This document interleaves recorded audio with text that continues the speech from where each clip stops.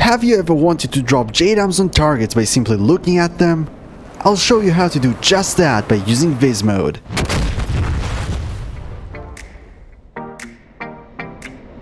In my previous JDAMs Weapons Masterclass video, I only went over pre-mode, which uses a SP from your sensors such as the TGP, radar, steer points and such. This time, I wanted to quickly go over VIS Mode, which lets you use your HUD and HMD to designate targets. By the way, if you're new here, first of all, welcome. I'm a flight sim and aviation enthusiast who just loves teaching and helping new DCS pilots. Be sure to check out the channel, like, subscribe and tell others about it if you enjoy my content. It really helps a small channel like mine. And if you're looking for more help getting started in DCS, be sure to join my Discord, linked in the description. So let's jump right in. With my JDAMs powered on, aligned and in VIS mode, you can see that my HUD is SOID, indicated by this green star at the top left, and the velocity vector is boxed. If the HUD isn't SOID and you don't see the star, press data management switch up and the star will appear. The first use case of VIS mode is simply pointing your velocity vector at your target. I'll aim at the center of one of these circles. Once you're on the target, press TMS up and that will set a SP. Now simply follow the ASL and when in range, release the bomb.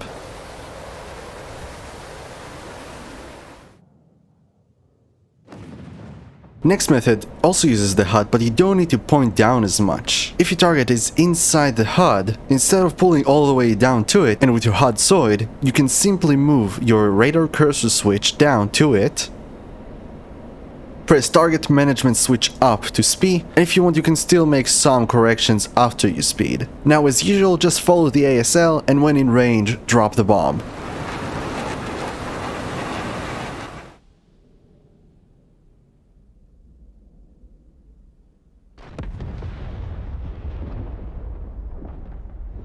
By the way, to cancel your last set SP, press target management switch down, and that will bring the box back to the velocity vector.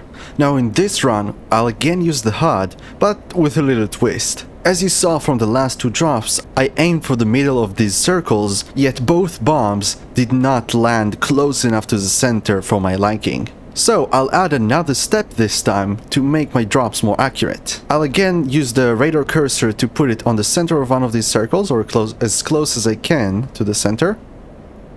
Target management switch up, and now if I go into the TGP, you'll see that it's looking right at where I set it.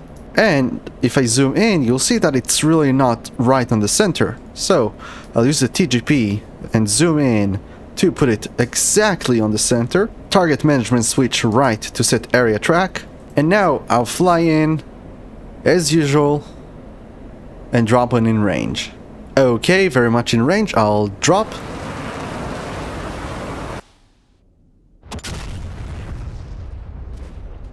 And as you saw, this time it was right on the center.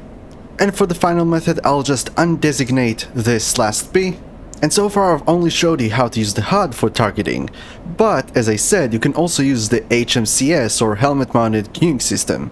To do so, make sure your HUD is SOID by pressing DMS up, turn on the helmet mounted queuing system, and now press and hold target management switch up longer than half a second and release, and the box has now shifted to our helmet. So all I really have to do is look at where I want to drop the bomb, press target management switch up to SP, make corrections with the targeting pod, target management switch right to go into area track, and you already know what's next. Turn into the target, align with the ASL, and when in range, press and hold the weapon release.